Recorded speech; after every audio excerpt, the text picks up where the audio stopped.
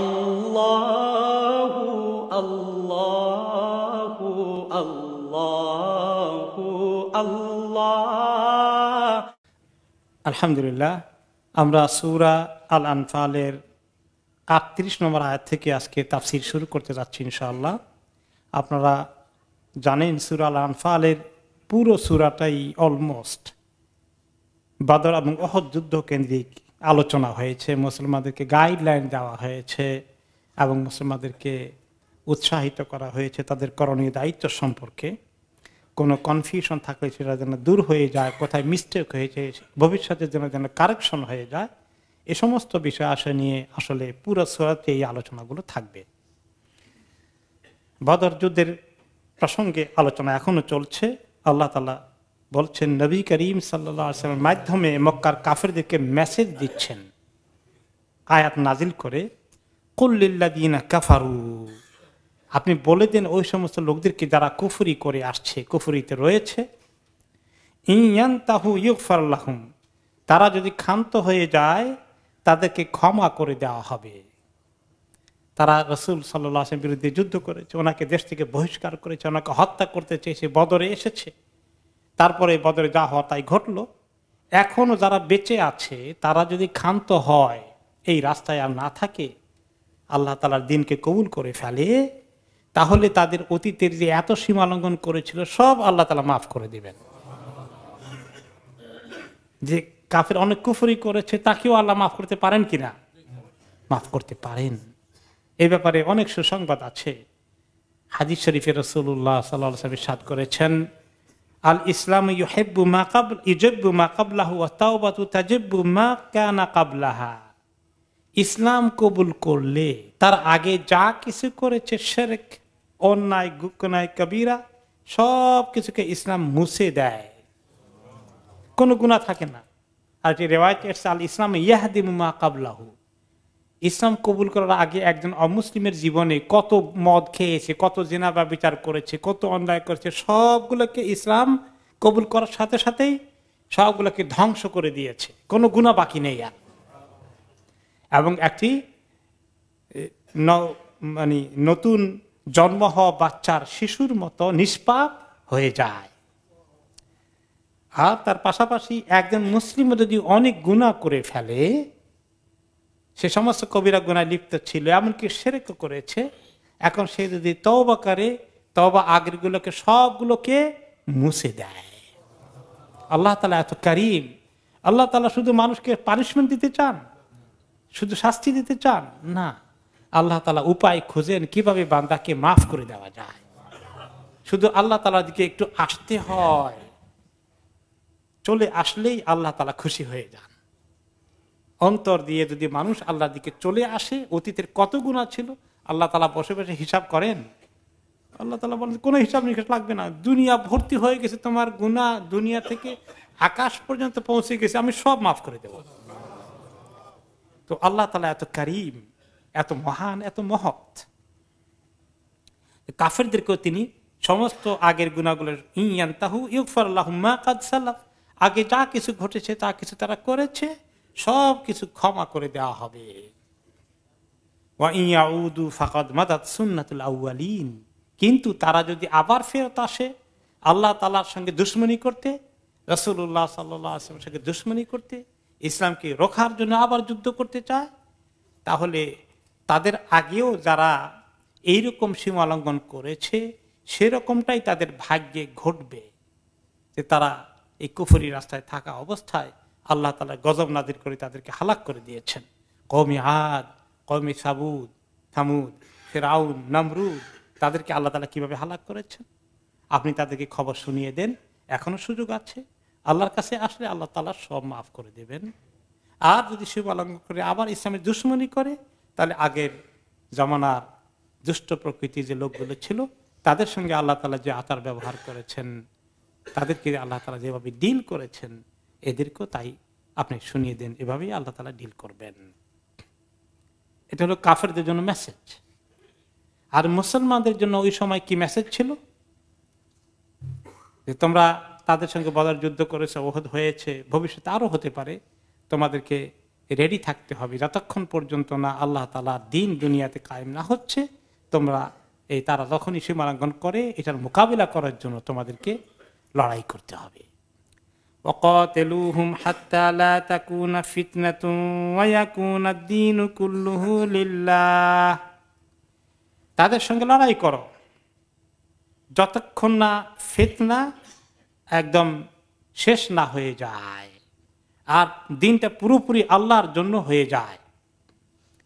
এই প্রসঙ্গে ইবনে ওমর রাদিয়াল্লাহু তাআলা আনহুমা এই আয়াতের তাফসীরে বলেছেন, قد فعلنا على عهد رسول الله صلى الله عليه وسلم اذا كان الاسلام قليلا। আমরা এই যে লড়াই করতে হবে, এই লড়াই করার কাজ রাসূলুল্লাহ সাল্লাল্লাহু আলাইহি ওয়াসাল্লাম জামানায় কন্টিনিউ করেছি ফিতনা দূর না হওয়া পর্যন্ত। যখন ইসলামের অনুসারী সংখ্যা কম ছিল, মক্কায় ফিতনা ছিল, তাদেরকে নামাজ পড়তে দিত না, ইসলামের আমল আখলাক চালু রাখার জন্য কোনো সুযোগ দেয়নি, এমনকি তাদেরকে জান মালের নিরাপত্তা ছিল না, মদিনায় চলে যেতে হয়েছে। আর এই অবস্থা ছিল নবী করিম সাল্লাল্লাহু আলাইহি ওয়াসাল্লাম জামানায়। ওয়াকানা রাজুলু ইফতানু ফি দীনিহি, দ্বীনের মধ্যে যাতে টিকে না থাকে তার প্রতি অত্যাচার নির্যাতন এভাবে করা হয়েছে যাতে দ্বীন ছেড়ে দেয়। ইমা ইয়াকতুলুহু ওয়া ইমা ইউসিকুহু, হয় হত্যা করে ফেলবে নতুবা বন্দী করে রাখবে।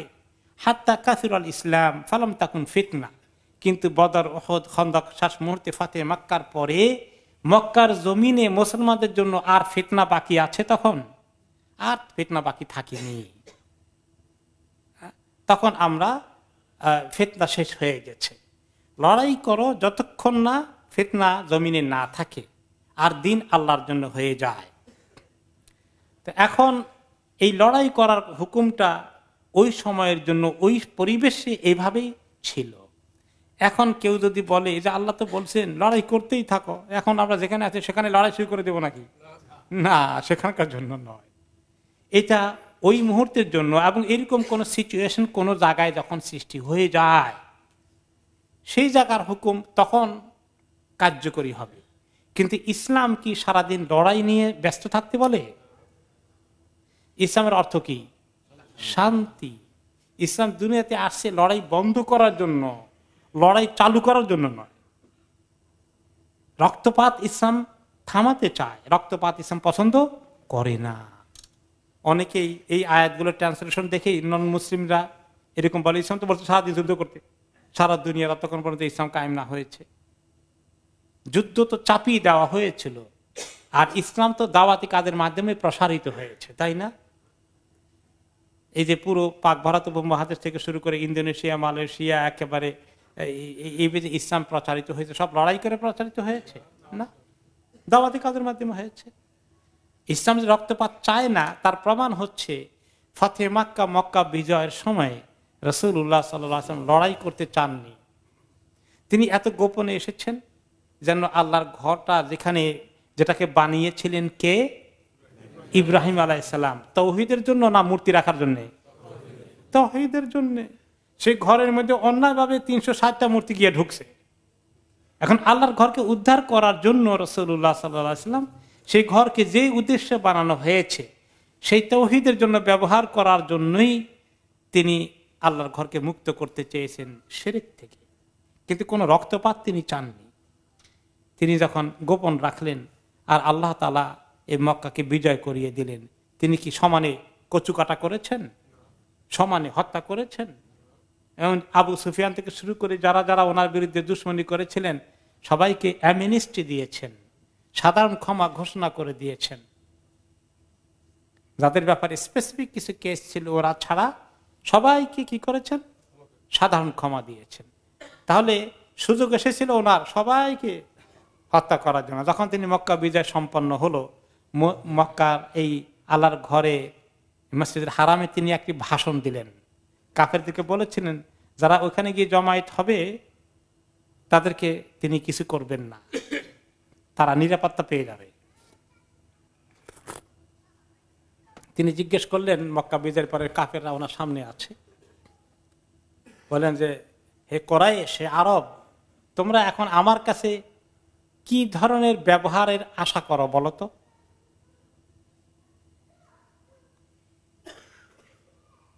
ব্যবহার কিরকম হতে পারে? তারা যেভাবে অনেকে কষ্ট দিয়েছে, কত লোককে হত্যা করেছে, বদর ওহদে গিয়েছে, খন্দকে গিয়েছে, এখন তো তাদের শাস্তি উপযুক্ত হয়ে আছে। কিন্তু তারা উত্তর দিলেন, আপনি তো অত্যন্ত ভালো মানুষ, ভালো ঘরের সন্তান, আপনার কাছে আমরা বড় ভালো কিছু আশা করছি, আপনি মহৎ ব্যক্তি, আপনার কাছে মহত্ব আশা করছি। তিনি বলে দিলেন, সাধারণ ক্ষমা, তোমরা সবাই মুক্ত, সবার জীবনে নিরাপত্তা আছে, দাও, ক্ষমা করে দিলাম। তাহলে ইসলাম দুনিয়ার মধ্যে যুদ্ধ করার জন্য, রক্তপাত করার জন্য এসেছে?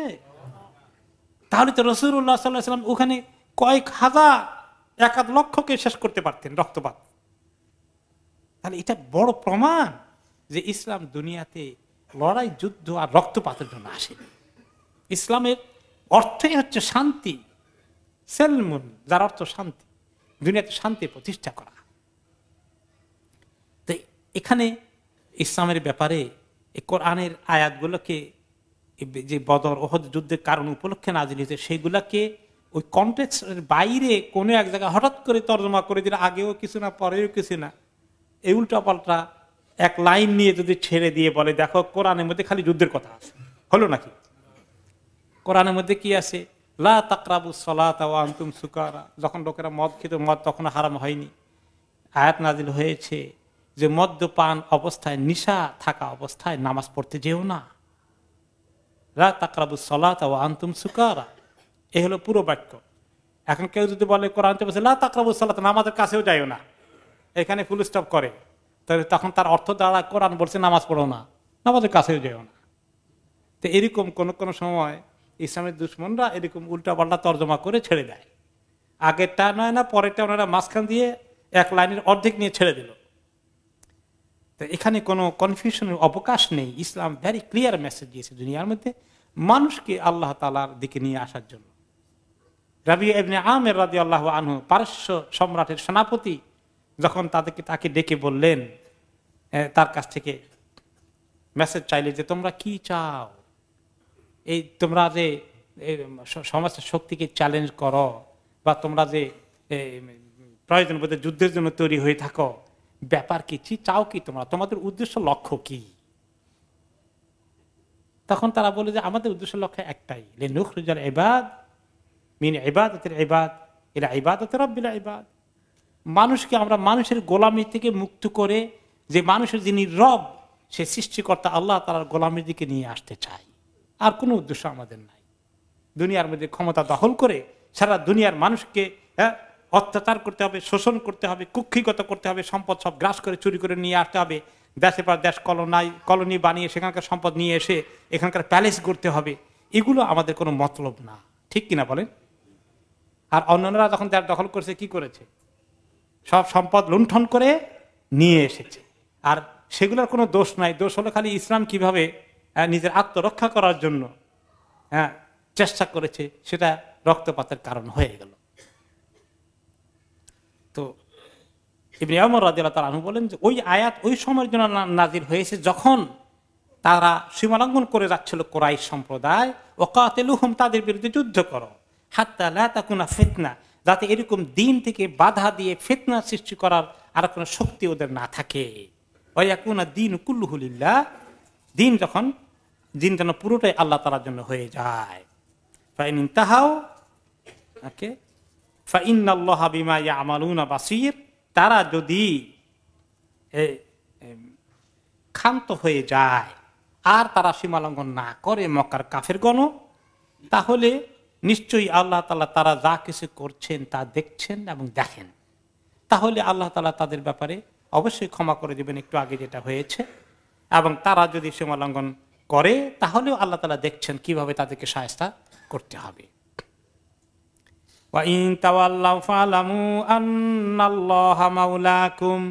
তারা যদি এই কথা দিয়ে ঠিক না রাখে, চুক্তি ভঙ্গ করে, যেভাবে তারা হুদায়বিয়া সন্ধিতে করেছিল, এরকম তারা যদি আবার ওই রাস্তার দিকে যায়, কুফরি রাস্তায়, দিনের দুশমনী রাস্তা, তাহলে তোমরা জেনে রাখো হে মুমিনগণ, নিশ্চয়ই আল্লাহ তাআলা তোমাদের মাওলা। আল্লাহ তাআলা তোমাদের মাওলা। মাওলা অর্থ কি? তোমাদের প্রভু, তোমাদের একান্ত আপনজন, তোমাদের ভরসার জায়গা, তোমাদেরকে যিনি সাহায্য করবেন বিপদে আপদে তিনি কে? আল্লাহ। আল্লাহ তাআলা তোমাদের মাওলা। আর তোমাদের যে মাওলা আছে আল্লাহ তাআলা, মাওলাটা কেমন মাওলা? নি'মাল মাওলা ওয়া নি'মান নাসীর, কতই না উত্তম আমাদের মাওলা, আমাদের মালিক প্রভু, আমাদের যিনি দয়ালু আল্লাহ, আমাদের সাহায্যকারী, তিনি কতই না উত্তম, কত উত্তম সাহায্যকারী তিনি। ওহদের যুদ্ধে যখন মুসলমানরা কিছু মার খেলেন, রাসূলুল্লাহ সাল্লাল্লাহু আলাইহি ওয়াসাল্লামের নির্দেশ না মানার কারণে 50 জনকে বলেছিলেন এখানে দাঁড়িয়ে থেকো, আমরা বিজয় লাভ করলে, ওরা পালিয়ে গেলেও তোমরা আমাদের ওই জায়গা ছেড়ে দিবা না, তাহলে পেছন দিক থেকে কাফেররা আক্রমণ করতে পারে, একটা গিরিপথের মতো দুই পাহাড়ের মাঝখানের জায়গাটা তোমরা 50 জন দাঁড়িয়ে থাকবা। কিন্তু যখন প্রথম দিকে বিজয় হয়ে গেল, কাফেররা পালিয়ে যাচ্ছে, ওই 50 জন তীরন্দাজ ওই জায়গায় দাঁড়িয়ে থাকলেন না, তারা বলে যে এখন বিজয় তো হয়ে গেছে।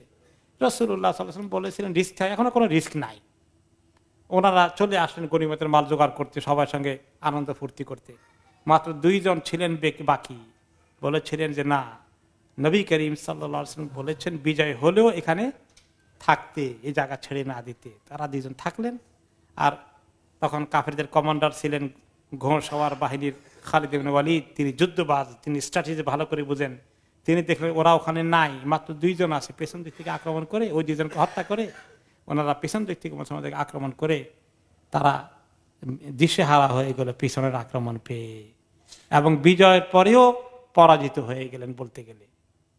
যাই হোক, উভয় পক্ষেরই ক্ষয়ক্ষতি হয়ে গেছে, মোটামুটি মুসলমানদের বেশ ক্ষতি হয়েছে। হামজা রাদিয়াল্লাহু আনহু শহীদ হলেন, 70 জন মতো সাহাবী শহীদ হলেন। এরপরে যুদ্ধ থেমে গেল। তো রাসূলুল্লাহ সাল্লাল্লাহু আলাইহি ওয়াসাল্লাম আহত হয়ে ওনার দাঁত পড়ে গেল বা ভেঙে গেল, রক্তপাতে তিনি বেহুশ হয়ে গেলেন। ওনাকে সাহাবায়ে কেরাম গুহার মধ্যে নিয়ে একটুখানি সেবা শুশ্রূষা করার পরে কিছু সুস্থ হলেন। আবু সুফিয়ান তখন উপরে আছে, উনি গুহার মধ্যে আছেন। খবর রটে গিয়েছিল যে রাসূলুল্লাহ সাল্লাল্লাহু আলাইহি ওয়াসাল্লামের ইন্তেকাল হয়ে গেছে, তিনি শহীদ হয়ে গেছেন, এরকম খবর ছড়িয়ে পড়ল। তখন আবু সুফিয়ান চিন্তা করলো যখন মুহাম্মদ মারা গেছে আর যুদ্ধ করে লাভ নাই, আমরা এখন চলে যাই। তখন যাওয়ার আগে সে বলে দিল যে দেখো, তোমরা আজকে ভালো করে মার খেয়েছ, আর আমাদের লাত মানাত হবল অনেক বড় বড় মাবুদ আছে, তোমাদের কিচ্ছু নাই, এগুলা জোরে জোরে বলছে। তো মনে করলো মুসলমানরা শেষ হয়ে গেছে। তো রাসূলুল্লাহ সাল্লাল্লাহু আলাইহি ওয়াসাল্লাম শুনতে পেলেন, তিনি বলেন জবাব দাও, জবাব দাও যে আমাদের মাওলা আছে আল্লাহ, ওয়ালা মাওলা লাকুম, আমাদের এক বিশাল অস্তিত্বের মাওলা আছেন আল্লাহ, তোমাদের কোনো মাওলাই নাই, এই সময় মাবুদের তো কিছুই করার নাই, জবাব দাও। ওমর রাদিয়াল্লাহু আনহুকে বলেন জবাব দাও জোরে জোরে। তিনি জবাব দিলেন। জবাব দেওয়ার পরে তারা বলল ও মনে করছেন শ্বাস হয়ে গেছে, শ্বাস তো হয় নাই, এখনো জবাব দেয় দেখি। তাহলে বোঝা গেল এবারে ফাইনাল হলো না। বললো যে আগামী বছর আবার তোমাদের সঙ্গে বদরে দেখা হবে, বদরের প্রতিশোধ নেব, এবারে কিছু নিয়েছি, সব শেষ হয় নাই। আগামী বছর প্রতিজ্ঞা করে আবু সুফিয়ান চলে গেল। রাসূলুল্লাহ সাল্লাল্লাহু আলাইহি ওয়াসাল্লাম আগামী বছর বদরে ঠিক মতোই আসছিলেন, কিন্তু তারা আর আসে নাই। যাই হোক, তো আল্লাহ তাআলা বলে দিচ্ছেন মুমিনদেরকে, কনফার্ম করে দিচ্ছেন, শোনো, চ্যালেঞ্জ যত শক্তিশালী হোক, তোমরা মনে রেখো একটা কথা, তোমাদের একজন মাওলা আছেন, যিনি অত্যন্ত উত্তম মাওলা, যিনি তোমাদেরকে উপকার করতে চাইলে, সাহায্য করতে চাইলে কেউ ঠেকাতে পারবে না, সর্বোত্তম সাহায্যকারী আল্লাহ আছেন, এই ভরসা তোমরা রাখো। সামনে তারা যদি আবার আসে তোমরা পিছপা হইও না। তাই তারা খন্দকে যখন এসেছিলেন, মুসলমানরা পিছপা হয়েছিলেন, তার বিশাল বাহিনী নিয়ে আসছিল, তারা কি শুধু বলেছিলেন হাসবুনাল্লাহু নি'মাল ওয়াকিল, নি'মাল মাওলা ওয়া নি'মান নাসির। এরপরে আল্লাহ তাআলা এখন গনিমতের মাল সম্পর্কে, বদরের যুদ্ধে মুসলমানরা ভালো গনিমতের মাল পেয়েছেন, আর গনিমতের মাল যুদ্ধের পরে বিজিত যাত্রীর, পরাজিত যাত্রীর যে সমস্ত অস্ত্র শস্ত্র মাল দৌলত এগুলো থাকে, ওগুলা ইন্টারন্যাশনাল ল অনুযায়ী কি হয়ে যায়, যারা বিজয়ী তাদের সম্পদ হয়ে যায়। আর ওই জমানায় রাসূলুল্লাহ সাল্লাল্লাহু আলাইহি ওয়াসাল্লামের জমানায় আর্মিদের এরকম কোনো বেতন ছিল নাকি? কোনো বেতন ছিল না, সব ফিসাবিল্লাহ করতেন। আর নিয়ম ছিল যে যারা যুদ্ধে শরিক হবেন গনিমতের মাল যা পাওয়া যাবে সেটা তাদের মধ্যে বন্টন করতে হবে, কে কদ্দুর পাবে, আর কিছু কি বাইতুল মালে যাবে কিনা, এগুলো নিয়ে তখন ওনাদের কাছে কোনো গাইডলাইন নেই। আল্লাহ তাআলা তখন গাইডলাইন নাজিল করলেন যে এটা কিভাবে বন্টন করতে হবে। وَاعْلَمُوا أَنَّمَا غَنِمْتُم مِّن شَيْءٍ فَأَنَّ لِلَّهِ خُمُسَهُ وَلِلرَّسُولِ وَلِذِي الْقُرْبَى وَالْيَتَامَى وَالْمَسَاكِينِ وَابْنِ السَّبِيلِ। আর তোমরা জেনে নাও, এটা কোন পারা শুরু হলো আমাদের? 10ম পারা, 10th জুজ শুরু হয়ে গেছে তাফসিরে আমাদের। ওয়ালামু আন্নামা গানিমতুম, মনে রেখো তোমরা যা কিছু গনিমত অর্জন করো, গনিমত লাভ করো, মিন শাইইন যা কিছু, ফাআন্না লিল্লাহি খুমুসাহু ওয়া লিররাসূল, এই গনিমতের মালের তোমাদের মধ্যে বন্টন করার আগে 5 ভাগ করতে হবে। 5 ভাগের 1 ভাগ এটা আল্লাহর জন্য, রাসূলের জন্য, এবং আত্মীয় স্বজন যারা যা রাসূলের আছে, এবং ইয়েতিম যারা আছে, মিসকিন যারা আছে, গরিব মিসকিন, ইবনুস সাবিল, মুসাফির যাদের কোনো জায়গায় বিপদগ্রস্ত হয়ে গেছে, টাকা পয়সা সাথে নেই, এরকম লোকদের জন্য এই 5 ভাগের 1 ভাগ এই ফান্ডে জমা করতে হবে। আর বাকিটা 5 ভাগের 4 ভাগ যারা সৈন্যবাহিনীর অংশ হিসাবে আছেন, যুদ্ধে যারা যোদ্ধা ছিলেন তারা পাবেন। সেটার আবার নিয়ম হলো যারা পায়দল সৈন্য ছিলেন, ফুট সোলজার্স, তারা পাবেন 1 অংশ, আর যারা ঘোড়া নিয়ে এসেছেন তারা পাবেন ঘোড়ার আরেক অংশ, 2 অংশ। তাদের মধ্যে এইভাবে বন্টন হবে। এই 5 ভাগের 1 ভাগ আল্লাহর জন্য, আল্লাহ রাসূলের জন্য। তা আল্লাহর কি কোনো টাকা পয়সা দরকার আছে? এটা জাস্ট আল্লাহর কথা নামের জন্য বাইতুল মালের হিসাবে ব্যবহার করা হয়েছে ইসলামের কাজে। আর রাসূলুল্লাহ সাল্লাল্লাহু আলাইহি ওয়াসাল্লাম ওনার ফ্যামিলির মেইনটেনেন্সের জন্য একটা ভাতা, এবং উনি বাকিটা বাইতুল মালে জমা দিয়ে ওনার গরিব আত্মীয় স্বজন কিছু থাকলে, এবং সমাজে যারা ইয়েতিম মিসকিন আছে রাষ্ট্রীয় ফান্ডে, মুসাফির, এই জাতীয় লোকদের জন্য খরচ করবেন। তাহলে 5 ভাগের 1 ভাগ বাইতুল মালে যাবে, সেখান থেকে একটা অংশ রাসূলুল্লাহ সাল্লাল্লাহু আলাইহি ওয়াসাল্লাম নিজের জন্য, ওনার মেইনটেনেন্সের জন্য, এবং ওনার পরিবারের সদস্যদের জন্য, এবং যারা গরিব মিসকিন আত্মীয় স্বজন আছে তাদেরকে দেওয়ার জন্য গরিব মিসকিন বাইতুল মাল ফান্ডে যাবে। এটা একটা গাইডলাইন আল্লাহ তাআলা দিলেন, বাকিটা তাদের মধ্যে বন্টন হবে।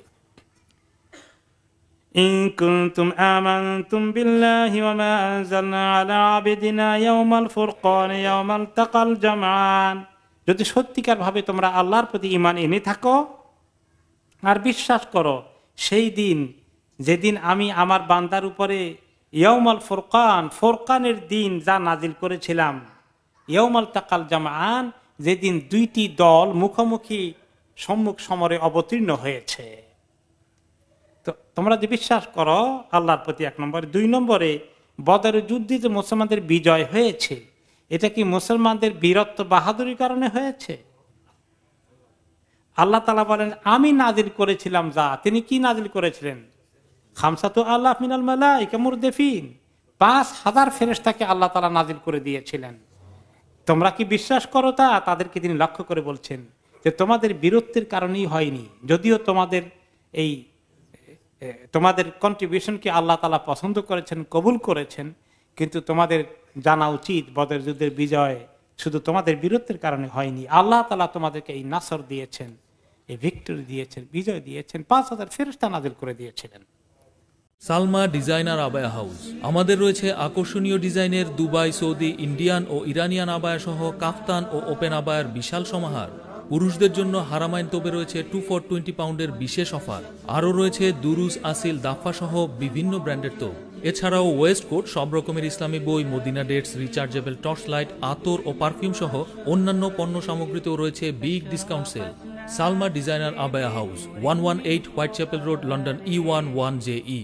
আপনাদের অতি পরিচিত আলমানার ও আলবারাকা ইসলামিক শপ এখন নতুন সাজে। দুবাই, সৌদি আরব ও মিশর সহ মধ্যপ্রাচ্যের বিভিন্ন দেশ হতে বাছাইকৃত ইসলামিক পণ্য সামগ্রী পাবেন এখানে। আরও পাচ্ছেন পুরুষ, মহিলা ও বাচ্চাদের ইসলামিক পোশাক, পারফিউম, সিডি, ডিভিডি ও গিফট আইটেম সহ সব ধরনের ইসলামিক বই। তাছাড়া হজ ও উমরার যাবতীয় সব পণ্য পাবেন এখানে। আমরা হোলসেল ও রিটেল দুটোই করে থাকি। 86A greenfield road, London E11EJ। Phone 02073779998। আলমানার, সবসময় আধুনিক। আর বলা হয়েছে ইয়ামাল ফুরকান, ফুরকান অর্থ কি? ফুরকানের দিন। ফুরকান হচ্ছে যেটা এমন দলিল প্রমাণ যেটা হক এবং বাতিলের মধ্যে পার্থক্য করে দেয়। কোরআনে কারীমের আরেকটা নাম কি?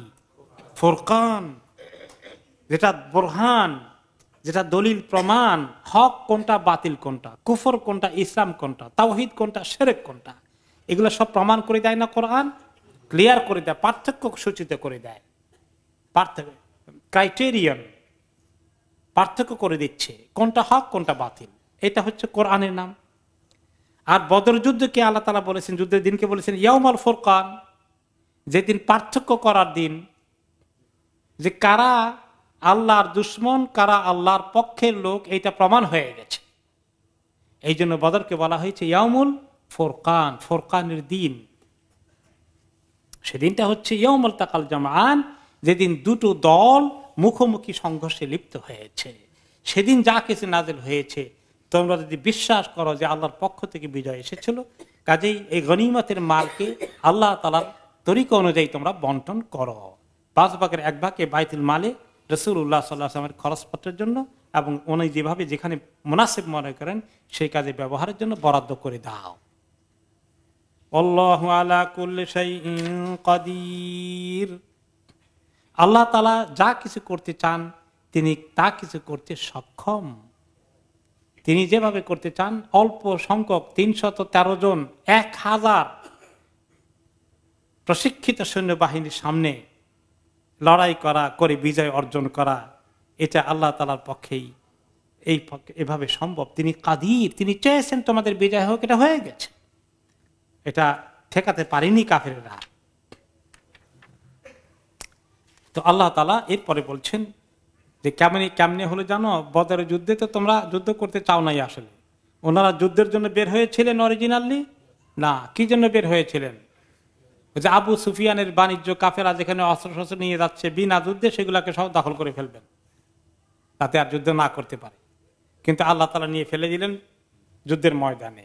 সে খবর আল্লাহ তাআলা বলছেন, ইয আনতুম বিল উদওয়াতিদ দুনিয়া ওয়া হুম বিল উদওয়াতিল কুসওয়া ওয়ার রাকবু আসফালা মিনকুম। যে তোমরা ওই কথা মনে করা, কিভাবে তোমাদের বিজয়টা আসলো? যেদিন যুদ্ধের ময়দানে তোমরা হাজির হয়ে গেলে, তোমরা ছিলে মদিনার দিক থেকে কাছে, আর ওয়াহুম কাফেরগণ বিল উদওয়াতিল কুসওয়া, তারা মদিনার থেকে দূরত্বে, মক্কা থেকে অনেক দূর তাদেরকে আসতে হয়েছে।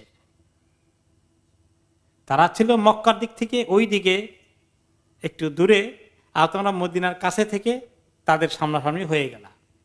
ওর রাকবু আসফালা মিনকুম, আর যে আবু সুফিয়ানের বাহিনী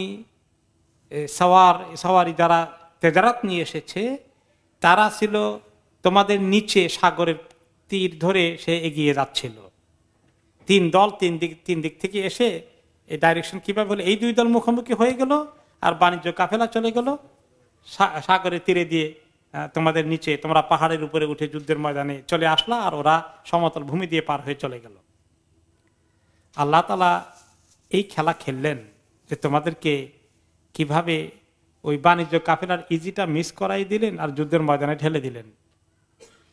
ওয়ালাউ তাওয়াআদতুম লাখতালাফতুম ফিল মিআদ, তোমরা যদি আগে থেকেই যুদ্ধ হবে এইরকম একটা অ্যাপয়েন্টমেন্ট ঠিক করা থাকতো, তোমরা বোধহয় ওই অ্যাপয়েন্টমেন্ট ঠিক রাখতা না। মুসলমানরা ভয় পেয়ে যেত, না আমরা এত ছোটখাটো বাহিনী নিয়ে, এত কম অস্ত্র শস্ত্র নিয়ে, এত সজ্জিত বাহিনীর সঙ্গে, সুসজ্জিত বাহিনীর সঙ্গে কেমনে মোকাবিলা করব? তোমরা অনেকে আসতে হিম্মত করতে না। ফিল মিআদ, রাসূলুল্লাহ সাল্লাল্লাহু আলাইহি ওয়াসাল্লাম বলে দিলে যে অমুক দিন যুদ্ধ হবে, তোমরা অনেকে সেখানে আসতে না। ওয়ালাকিন লিয়াকদিয়াল্লাহু আমরান কানা মাফউলা, কিন্তু আল্লাহ তাআলা একটা ফয়সালা করতে চেয়েছেন, একটা ব্যাপার করে ফেলবেন, ফয়সালা করে রাখছেন, সেটা আল্লাহ করতে চেয়েছেন। আল্লাহ তাআলা এইভাবে কাজটা করিয়ে দিয়েছেন। তোমাদেরকে বলে কয়ে আনলে এটা করতে না অনেকেই। কেন আল্লাহ তাআলা এটা করালেন?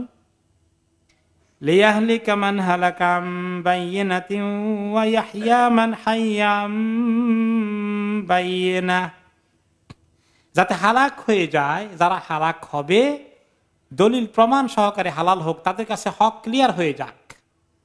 আর যারা বাঁচবে সত্যিকার একটা সুন্দর জিন্দেগি নিয়ে থাকবে, তারাও যেন দলিল প্রমাণ নিয়ে বাঁচে। এই যুদ্ধের পরে ক্লিয়ার হয়ে যাওয়ার কথা বদরের পরে কাফেরদের কাছে, যে কোথায় হক আর কোথায় বাতিল ক্লিয়ার হয়ে গেল। মুসলমানরা বুঝতে পারলো যে তাদেরকে যে আল্লাহ হক দিন দিয়েছেন, তিনি যে সাহায্য করে অল্প সংখ্যক লোককে বিশাল সংখ্যক লোকের উপর বিজয় দান করলেন, এই মুসলমানদের কাছে আর প্রমাণের দরকার আছে? কাফেরদের কাছে প্রমাণের দরকার আছে কিনা? তারা বুঝতে পারলো এত বেশি নাম্বার আমাদের, এত অস্ত্র বেশি আমাদের, কেন পরাজিত হলাম? তার মানে সামথিং শুধু মুসলমানদের হাতে না, তাদের উপরে যিনি আছেন তার হাতে হচ্ছে এগুলো। দলিল প্রমাণ সহকারেই তারা বুঝুক।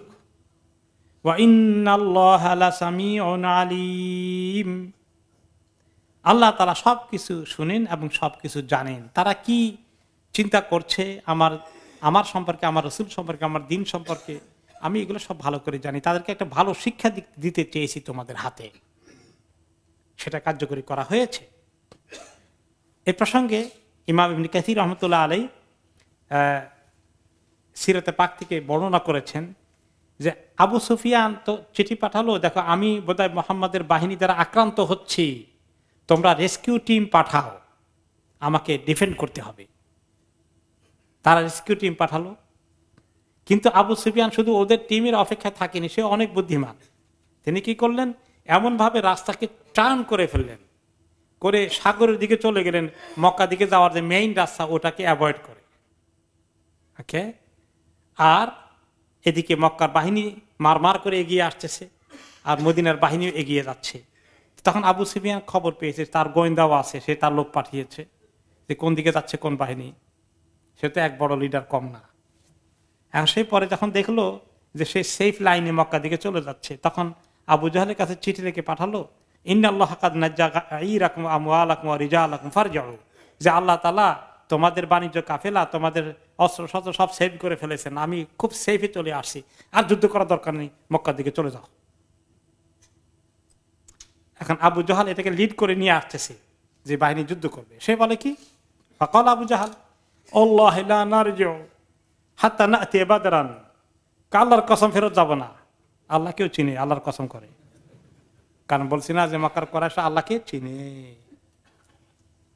মূর্তিগুলার কাছে যায় যে আল্লাহ তো সামনে নাই, দেখা যায় না, মূর্তিগুলো তো দেখা যায়। আর আল্লাহর কাছে যাইতে হলে ওইগুলো আমাদেরকে একটু হেল্প করবে। বলে যে আল্লাহর কসম ফেরত যাব না যতক্ষণ বদর না আসছি, যে বদরে যুদ্ধ হওয়ার জন্য আমরা এগিয়ে যাচ্ছি, বদরে আমরা যাবই। ওকে, ওয়াকানাত বদর সুকাম মিন আসওয়াকিল আরব, আর বদর ছিল আরবদের একটা বড় মেলার জায়গা, যেখানে অনেক বাণিজ্য মেলা হতো। সে বলল যে ওইখানে যাব, ফানুকিমু বিহা সালাসান, ওইখানে আমরা 3 দিন থাকবো। ফানুতইমু বিহা তাআম ওয়া নানহারু বিহাল জাযার, আমরা সেখানে অনেক খাওয়া দাওয়া করবো, ফুর্তি করবো, সেলিব্রেশন করব, আর ওখানে আমরা উট জবাই করবো। ওয়ানাসকি বিহাল খাবার, মদ পান করব বেশি করে, মুহাম্মদকে দেখাইতে যে আমাদেরকে বাণিজ্য কাফেলা অ্যাটাক করতে চেয়েছ, আমরা বাহিনী নিয়ে আসছি, মুরাদ থাকলে আমাদেরকে ফাইট করো, চ্যালেঞ্জ করে যাব তাকে। 3 দিন পর্যন্ত সেখানে আমরা ফুর্তি করবো। ওয়াতাযিবু আলাইনা কিয়ান, আর গায়িকা দিয়ে গান বাজনা করব, গান শুনবো। হ্যাঁ, মেলার সঙ্গে গানের সম্পর্ক আছে না নাই? হ্যাঁ, সব আছে, এইগুলো সব করবো। ওয়াতাসমু বিনাল আরব ওয়া মাসিরানা, আর এরপরে আরবরা সবাই জানবে যে কুরাইশকে বাধা দেওয়া কি জিনিস, সমস্ত আরবের কাছে প্রতিষ্ঠা করে যাব, আমাদেরকে যেন কেউ চ্যালেঞ্জ করতে সাহস না করে। মদিনাওয়ালাদের কদ্দুর পাওয়ার আছে, আমরা এগুলো চ্যালেঞ্জ করে গেলাম। ফালা ইয়াজালুনা ইয়াহাবুনা বাদা আবাদান, এইবারে সমস্ত আরব কোনদিন মদিনাওয়ালা আর কেউ যেন আমাদের সঙ্গে লড়াই করতে আর সাহস না করে। ও আকবারা রাসূলুল্লাহ সাল্লাল্লাহু আলাইহি ওয়াসাল্লাম আলান নাস, এদিকে আবু জাহাল বাজারে আসলো তার দাপট দেখাতে, গর্ব করতে, আর এদিকে রাসূলুল্লাহ সাল্লাল্লাহু আলাইহি ওয়াসাল্লামের কাছে খবর আসলো আবু সুফিয়ান কই, আরেকদিকে চলে গেছে। আর ওনাদের দিকে বদরের দিকে ধেয়ে আসছে কে? আবু জাহাল তার বাহিনী নিয়ে। তিনি এখন, ওনার লোকেরা তো যুদ্ধ করতে আসে নাই, ওনাদেরকে কিভাবে রেডি করতে হবে কিছু শুনছেন গত সপ্তাহে, আগের সপ্তাহে, তাই না? এখানে আরেকটু লম্বা এসেছে। তিনি সাহাবীদেরকে লক্ষ্য করে বললেন, আইয়ুহান নাস হাযিহি মাক্কা কাদ আলকাত ইলাইকুম আফলাদা কাবাদিহা। হে মক্কাবাসী, হে মুসলমান জনতা, মক্কাবাসী তাদের যা সৈন্য সামন্ত যা আছে সব পাঠিয়ে দিয়েছে তোমাদের মোকাবিলা করতে, তোমাদেরকে আক্রমণ করতে। তারপরে অন্য রিওয়ায়াতে আসছে যে সাদ ইবনে মুআয রাদিয়াল্লাহু আনহু রাসূলুল্লাহ সাল্লাল্লাহু আলাইহি ওয়াসাল্লামকে লক্ষ্য করে বললেন, লাম্মা ইলতাকান নাস ইয়াউমা বদর, বদর দিন যখন যুদ্ধের ময়দানে মুখোমুখি হয়ে গেল, ইয়া রাসূলুল্লাহ আলা নাবনি লাকা আরিশান তাকুনু ফিহি ওয়া নুনিখু ইলাইকা রাকাইবাকা ওয়া নালকি আদুওয়ানা। ইয়া রাসূলুল্লাহ, তারা যেভাবে ফুর্তি ফার্তি করছে, আমরা তো লড়াই করব, ওই যে কথা নিয়েছেন তাদের কাছে, যদি আপনি আমাদেরকে নিয়ে সাগরে ঝাঁপ দেন আমরা রেডি আছি। ওগুলো হওয়ার পরেও তারপরে সাদ ইবনে মুআয রাদিয়াল্লাহু আনহু মদিনার অনেক বড় লিডার, তিনি বললেন, আমরা কি আপনার জন্য একটা মঞ্চ আগেই রেডি করে রাখবো, সেখান থেকে আপনি আমাদেরকে উৎসাহ দিবেন, আর বিজয় হয়ে গেলে আপনাকে নিয়ে আমরা সেখানে সেলিব্রেশন করবো।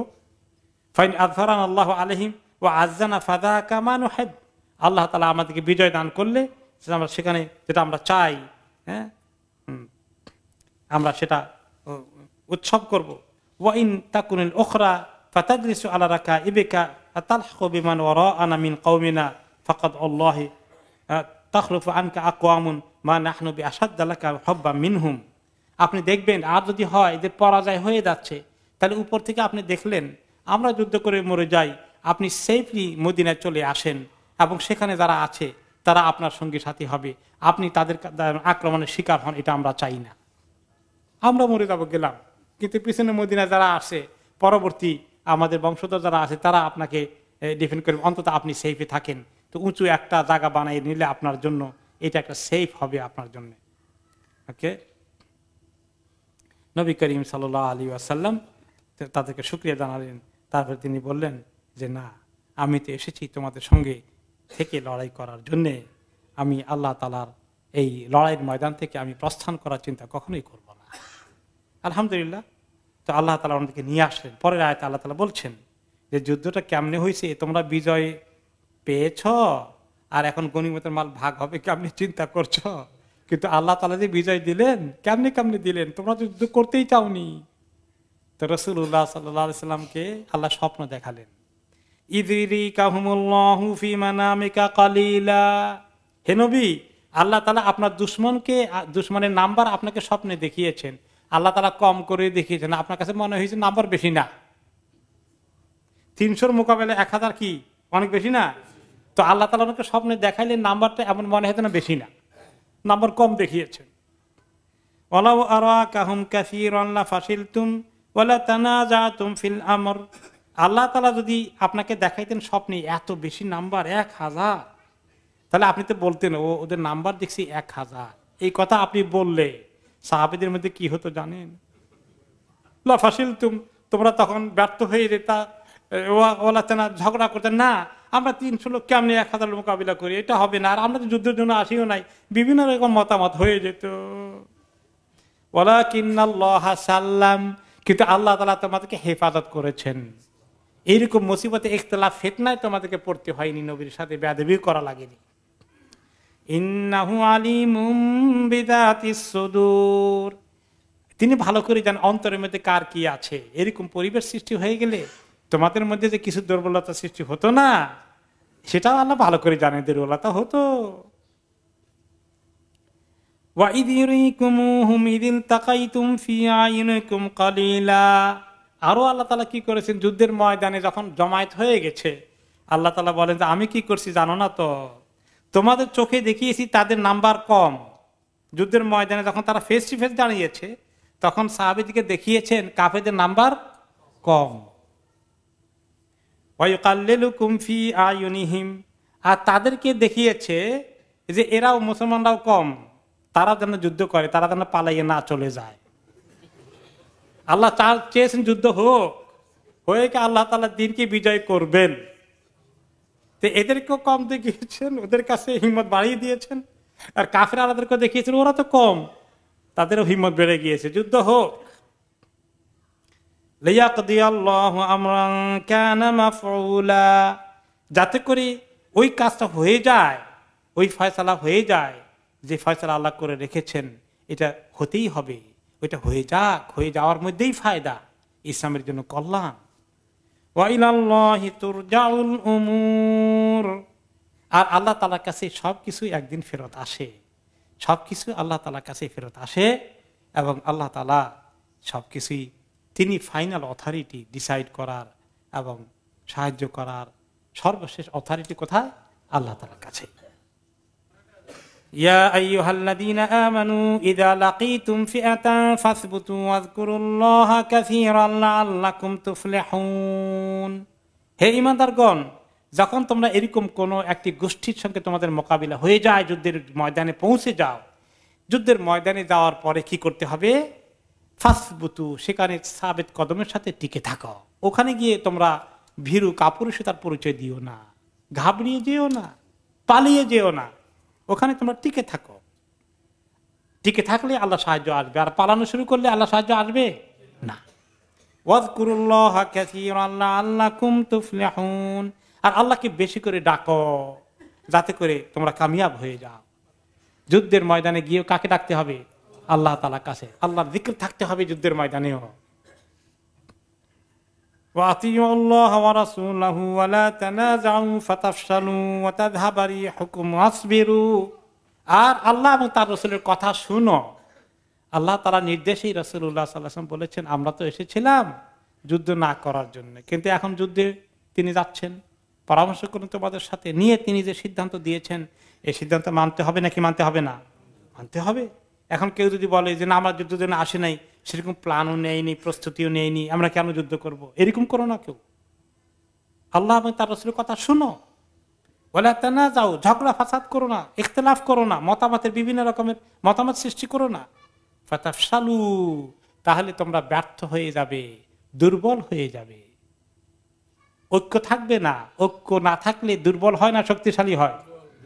দুর্বল হয়ে যাবে এবং পরাজিত হয়ে যাবে। তাহলে ওয়াতাযহাবা রিহুকুম, তোমাদের বাতাস চলে যাবে, ইমানের বাতাস, ইমানের হাওয়া, হিম্মত তোমাদের কমে যাবে যদি ইখতিলাফ শুরু করে দাও। ওয়াসবিরু, আর সবর করো, যে পরীক্ষা এসেছে পাশ করার জন্য। ইন্নাল্লাহা মা'আস সাবিরিন, আর আল্লাহ তাআলা ধৈর্যশীলদের সঙ্গেই আছেন। তোমরা ধৈর্য থাকলে তোমাদের সঙ্গে আল্লাহ থাকবেন, এই কনফিডেন্স তোমরা রাখো। আল্লাহ তাআলা এইভাবে মুসলমানদেরকে টিকে থাকতে বলেছেন। সহিহ বুখারী এবং মুসলিমের হাদিসে এসেছে, রাসূলুল্লাহ সাল্লাল্লাহু আলাইহি ওয়াসাল্লাম এই প্রসঙ্গে বলেছেন, ইয়া আইয়ুহান নাস লা তাতামান্নাউ লিকাআল আদু ওয়াসআলুল্লাহাল আফিয়া। হে মুসলিমগণ, জেনারেলি তিনি নসিহত করেছেন। বদরের যুদ্ধ উপলক্ষে অন্য কোনো এক সময় যে কোনো যুদ্ধের শুরু হয়ে গেলে তিনি বলেছেন যে দুশমনের মোকাবিলা হোক, বেশি বেশি যুদ্ধ হোক, এইটা তোমরা আল্লাহর কাছে চাইও না।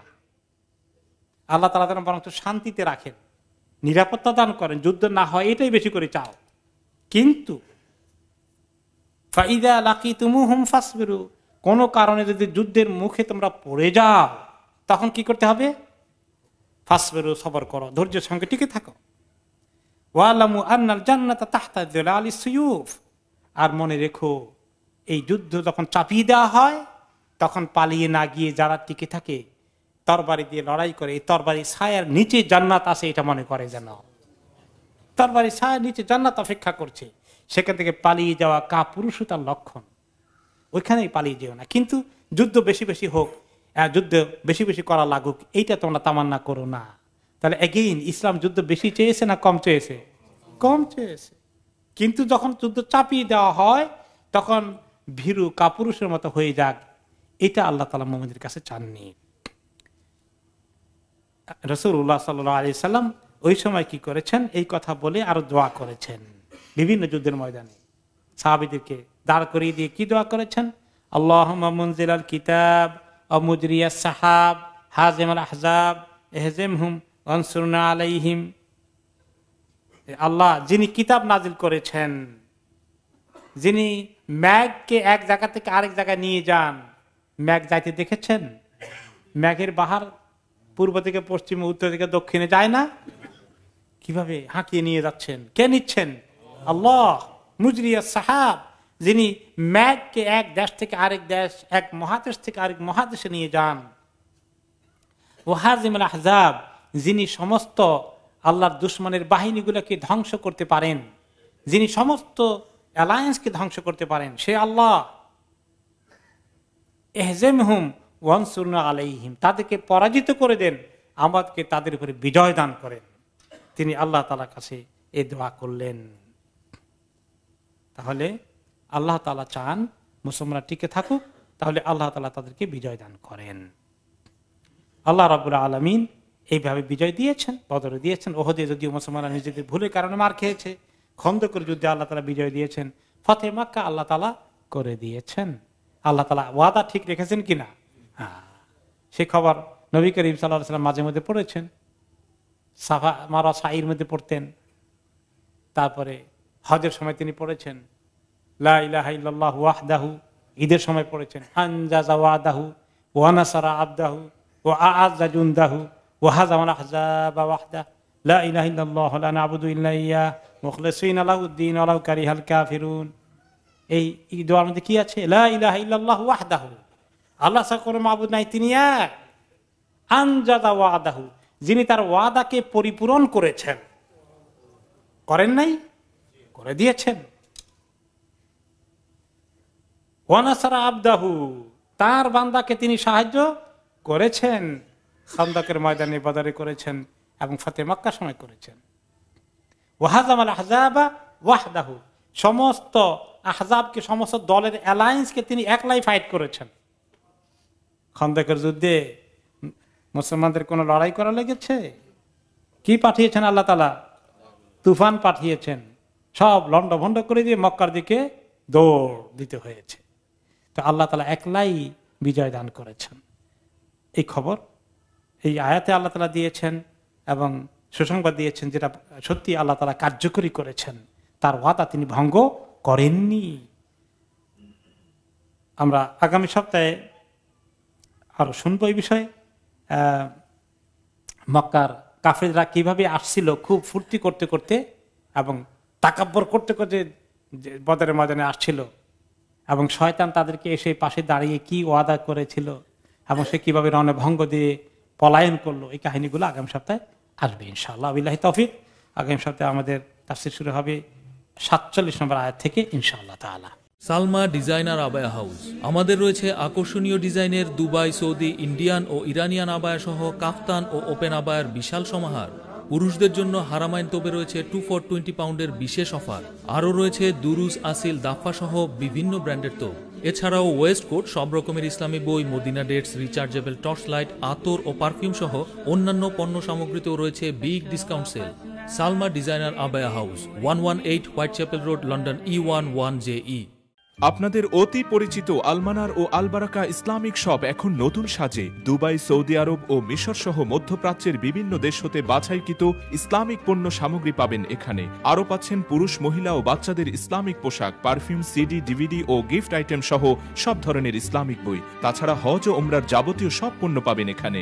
আমরা হোলসেল ও রিটেল দুটোই করে থাকি। 86A greenfield road, London E11EJ। Phone 0207377998। আলমানার, সবসময় আধুনিক।